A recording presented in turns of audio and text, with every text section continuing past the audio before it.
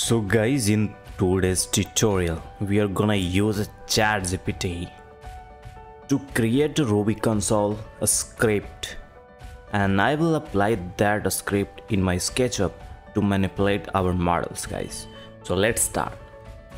So first you have to open a Chat GPT.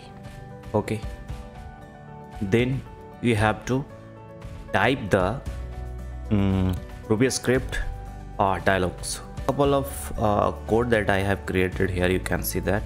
So you can see that here I have typed write the Ruby script for SketchUp random push pull for all selected faces in different color each.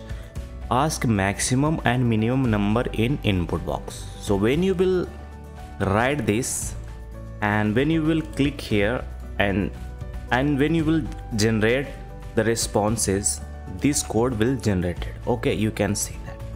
So what you'll have to do, you just have to copy it and just go inside the SketchUp.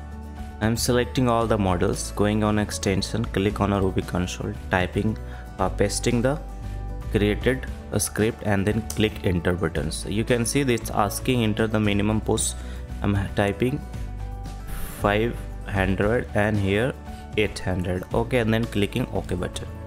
You can see that all the model are randomly and pulled. Okay, and you can see all the back faces are just colored. Okay,